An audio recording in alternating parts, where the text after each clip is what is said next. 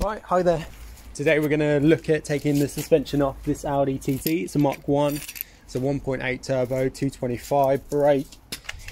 Apologies for the darkness. It's getting darker in the evenings, and so I haven't got a lot of option. I have got this light that I bought from I think it was Screwfix, so that will have to do today. But what I've done is I've just loosened the bolts for the wheels. They're all 17mm. Just make sure you've got your locking nut so that you can undo that properly. Then jack it up a little bit once they're all loose, and then I'm going to take the wheel off. Right, so I've just put the wheel over there for the time being. What I'm trying to get to is where that mark is, because I've taken my car to get its MOT and it failed on this bush over here, so that's what we're replacing. But it's not simple to be able to just replace that. It makes more sense to replace both of them. So you've got another one, we'll just go this side, it's that bushing there, and then it's also attached to your main knuckle. If I can just move this back, which is there, not there, there, sorry, stupid light in the way. That's what it's attached to, and that is where you can make your adjustment for your camber. So really what we want to be able to do is get this off without touching these, because that's where the camber is already set up. So I'm going to look at what I need for both of those bolts and then what I can do to get this off.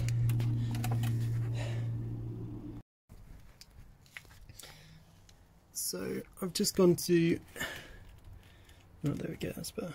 Just going to clean the underside of this, and you'll see that there's a gap on all three of those, and that is where you can set your camber, which will affect how your wheel sits. It will either pull it out or straighten it up or pull it in slightly. So you want to make sure that you've either taken a picture or got a measurement off them, so you know exactly how to put that back on. Now I'm just a little bit concerned because as we go over here there is this bolt, which I believe is 18mm, which I still find a bit strange, but there isn't any way to get to the other side of that bolt. So I'm wondering if that is then threaded on the inside somewhere, and when we start to mess about with it, that thread will break, which won't be a fun job. This one is a little bit, oh sorry, this one's a little bit easier to get to. You got that and the top side, which if I just put my camera light on, there we go, which I've just squirted a load of WD-40 on, so that should hopefully loosen it up and make it a bit easier to get off. But yeah, we're going to have a go now. So I'm going to start with this bolt here and just start to loosen it, so I'll let you know how I get on. So as you can see, I've got the hammer out, and what I've done, we go this side, as you can see, I've actually got a 17mm on it, and I've hammered it onto the side of it. So this probably isn't best practice, but it's just the way to get it moving, which it has done. I've got a lot of WD-40 on it. Started tapping that on with a hammer to get it on, and then just tapping the edge, and eventually it started wiggling, and you just have to wiggle it back and forth, and hopefully that will do the trick. So now what I'm doing is using my 1/2" brake bar and an 18mm socket, and just slowly turning this, so you should be able to see. There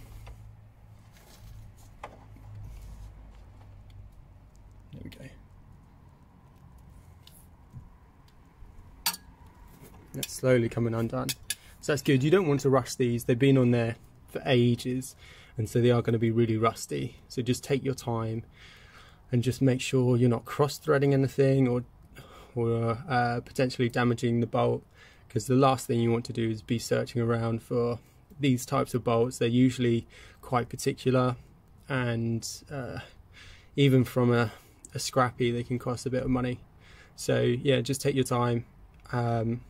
Really, there usually isn't a massive rush to get this done, because you'll be leaving your car up to try and get this done and maybe paint it and take some of the rust off. So yeah, I'll let you know when I've done that part. Alright, so if you have a look, this is the bolt that I've just got out of this bushing here. Now if you see the ends of it, see how rusty that end part is. The rest of it I think is in the bushing itself, and that's why it's so clean. So what I suggest doing is, if you're going to reuse these, just get a wire brush, or if you can get a drill attachment, a wire brush drill bit, and just clean them up, make it easier for when it goes back on. But that one's out. We've got this one to have a look at, and then we'll look at pushing this down. So you can see that I've got it up here. What I want to do is start hitting this part here, because there's not enough access to really hit the top, so hopefully just push it down and out.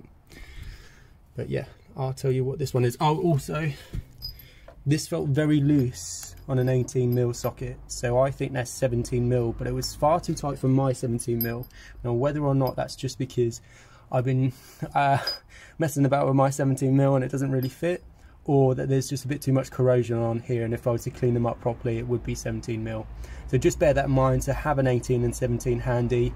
If you start to see that the edges are starting to round off, and you can kind of see a little bit here where it's a bit shiny, oh sorry, there where it's a bit shiny, they are just a little bit worn, then stop and try and get a 17.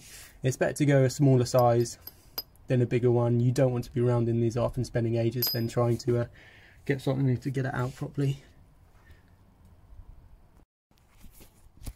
Right, just going to shine my light there, but this is the one I'm trying to undo. Now what you need to do is get an adjustable, or I think it's 18mm again. It's like a really weird in between 17 and 18, but I'm using a small adjustable, just this here, and just putting it on the top to lay in between, and then using my ratchet with an 18 on the bottom to try and wiggle it out. Now it has taken a bit of force to get it started, but after a lot of WD-40 it's now coming off. So just be aware that this one might be a bit trickier than the others. Right, so both bolts are out now, and what I can do is I can move the steering column back and forth. So I can move, if I just move the disc, I can shimmy it out, as you can see there, that's nearly come out. But I still need to get some pressure on here and hopefully get that off. So that's what I'm going to do now. I'm going to use a hammer, and yeah, I'm just going to hit it with the hammer, and hopefully that will make it drop down. So I've still had a bit of an issue trying to get this off, and what I've realised is actually I'm not able to get it off because of the way that that bush is mounted. It's facing up and down, and this is facing side to side, so that would rotate back and forth, but that's not going to give us enough to actually get it out. So what we're going to have to do is undo this one, push that tie rod down, get that out of the way, and then we'll be able to maneuver it out. So again, I think it's probably like 18. Here's my 17. Oh, and that actually fits on there. So that's because that's 19. Let me check my 18. Take it off there.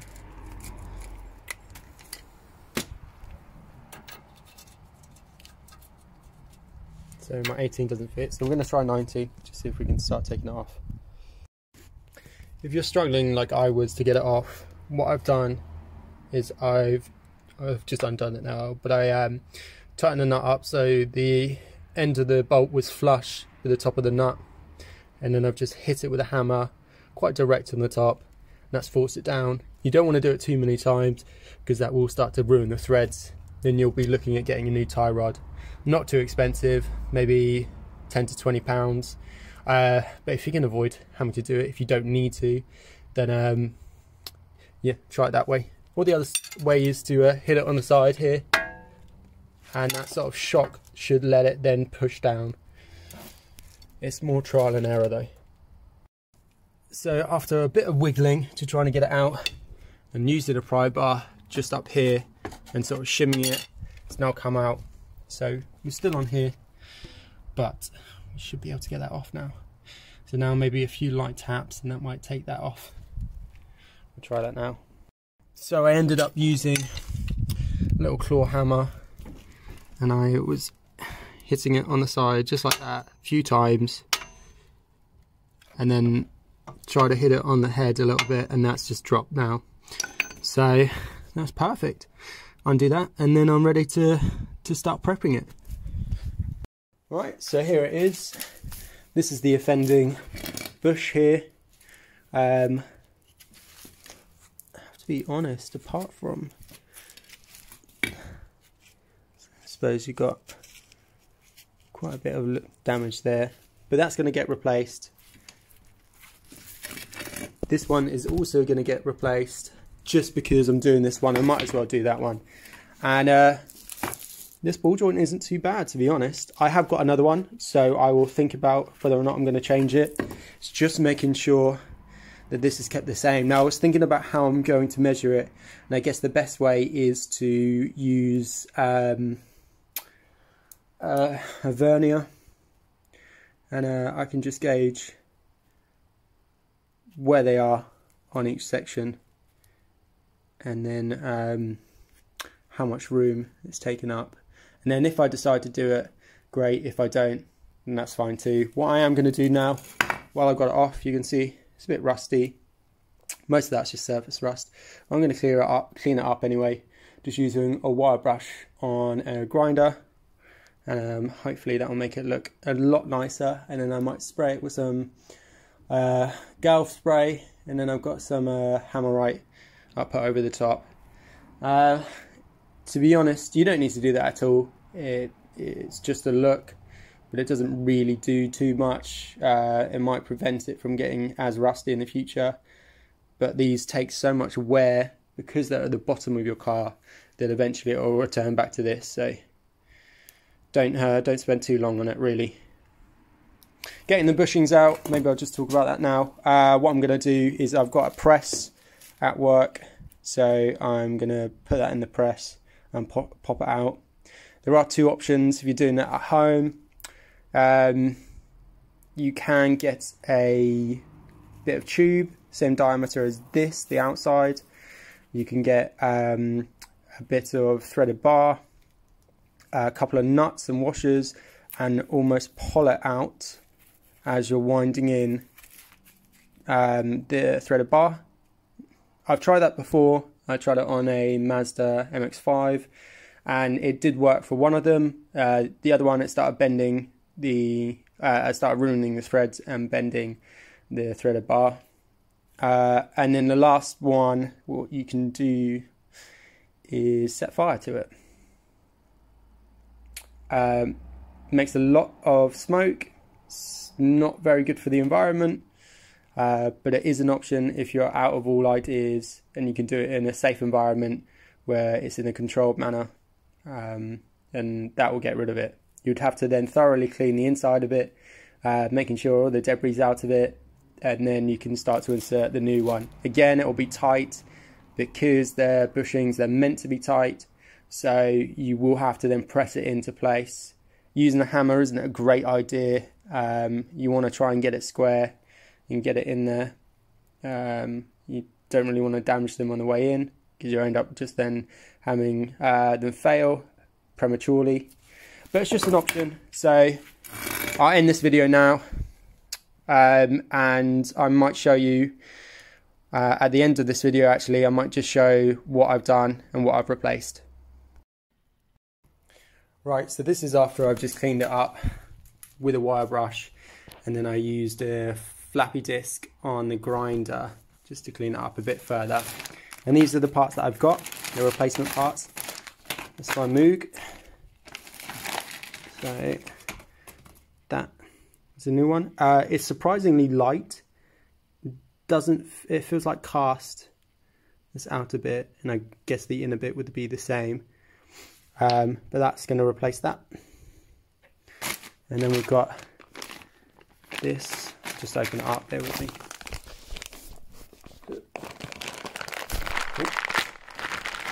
show you the wall. Now that doesn't look right to me, so I may have ordered the wrong part, which is great, because that looks totally different, and that is way thinner. So it's a good job I haven't pushed that one out. So what I'll have to do is contact Euro Car Parts and see what other bits they got. Now these were £2 each, and I've just opened that one, so I doubt we give that back. And then this, which I haven't opened yet, is a replacement part for this. So again, if you're gonna think about changing it, just get an idea of how much gap you've got there on all three of them. If they're all the same, good. I think they should all be the same. And then put that on.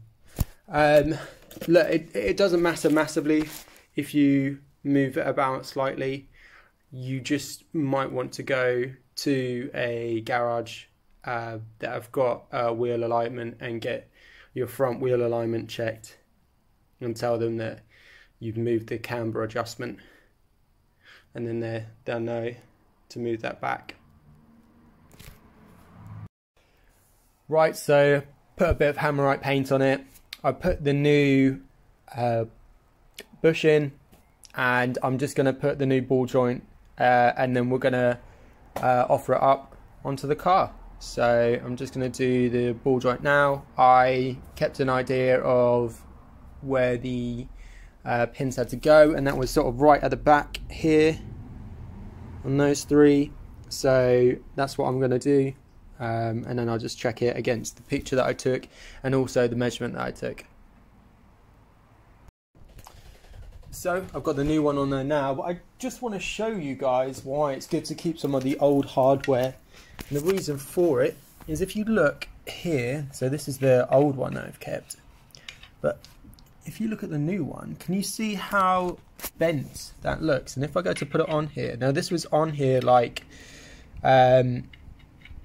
well, so I'm even struggling to get it back on now.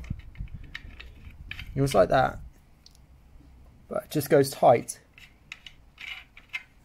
and that's because it's almost like an oval shape. It's not quite round. I don't know if the camera can pick it up that well, but it's pretty poor. Whereas this, although it's bent ever so slightly on the top, that screws on so easily, and that's kind of what you want. I think this has a bit of nylock at the top, and that's what's damaged, but on here it doesn't have any nylock, so I'm not going to use that. I'm not going to bother to use that at all. I want to be able to get this off if I can, and I think that's going to start to either ruin the thread, or I'm going to have a massive job of getting that off next time I want to.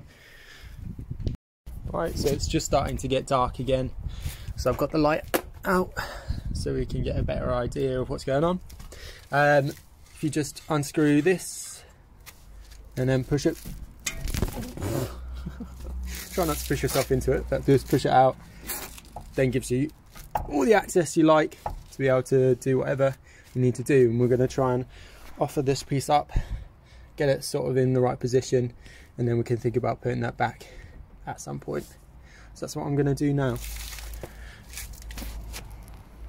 A stand for the camera for my phone.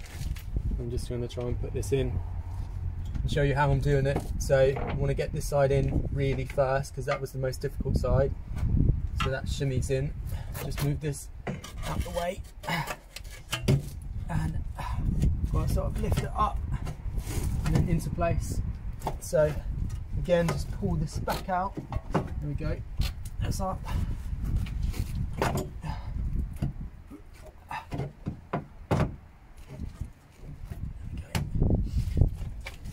What you might also need is a rubber mallet. That way you won't damage the metal or the paintwork. So I'm just going to grab that.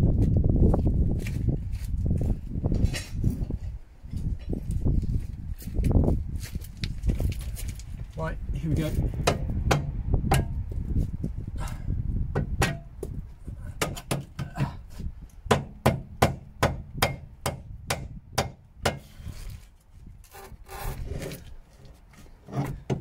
think we're pretty much there. So I'm just going to get this on too.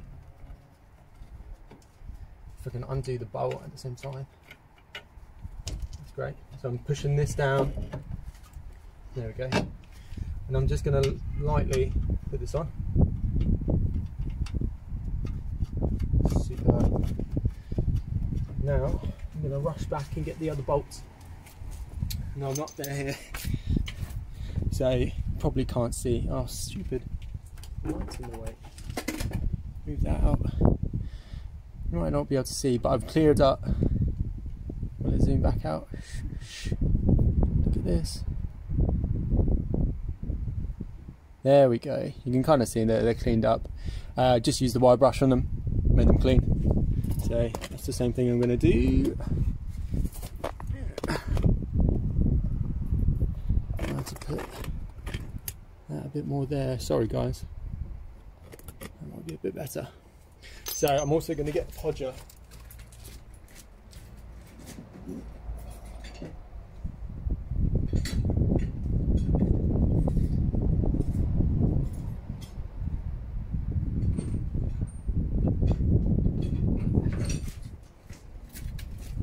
Here we go. So I want to make sure that everything's lined up before I start finalising stuff, so I can tell that that is not lined up. Now I've got my podger. Now I don't want to go too far because I don't want to start ruining the threads, but that's okay. So I'm just going to offer up this. And I'll tell you what, that's the wrong bloody bolt. There we go. And that is turning in lovely. So let's see if we can do the same thing. Now, we might not have enough space here to do this. So I might just have to offer up the bolt I've done before. Now sort of shimmy it. I thought I'd keep the camera rolling so you can see how long it actually takes. There's no point me switching it on and off to show you just what I've done. You might as well get an idea of sort of the fight you have sometimes with bits and pieces. So let me just see if I put this on here, if that's going to help it at all. Oh, that's just going to no. That's not. Okay. Just see if I can use the mallet.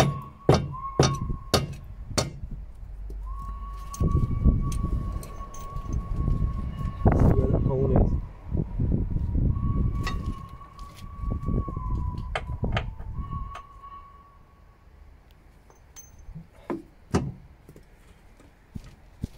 I think we should be there really.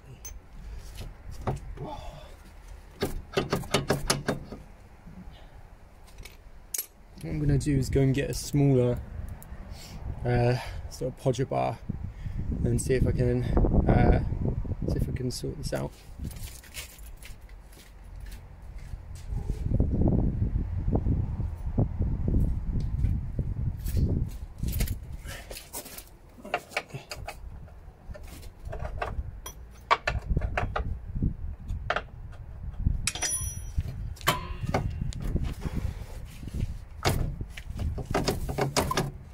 Okay.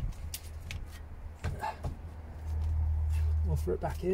Let's see where we are. There's the hole. And there we are. It's kind of where we want to be, which I just think is a bit bizarre. I expected it to be way more in.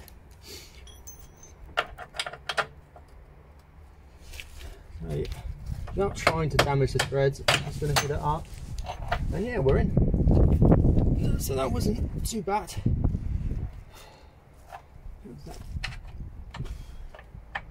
Yep. So again, you can grab the bolt and you sort of have to manoeuvre your hand up and over, maybe drop the bolt down and start turning it up. Again, I try to clean this up as much as I could so that it should be quite easy to get back on, which it is, which is nice. So okay, that is really the gist of it. Just going to show you what else. Maybe it's better if I have it hanging up here do apologise, I should have sorted this out all before.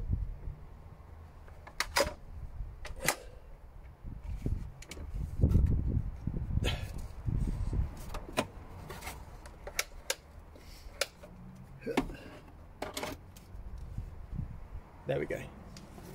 Hopefully that's a bit better for everyone. You can see what's actually happening. So I've got to turn this back, get this back in place, bam, get that up, and get that bolt, get that nut, sorry, just get it started on there.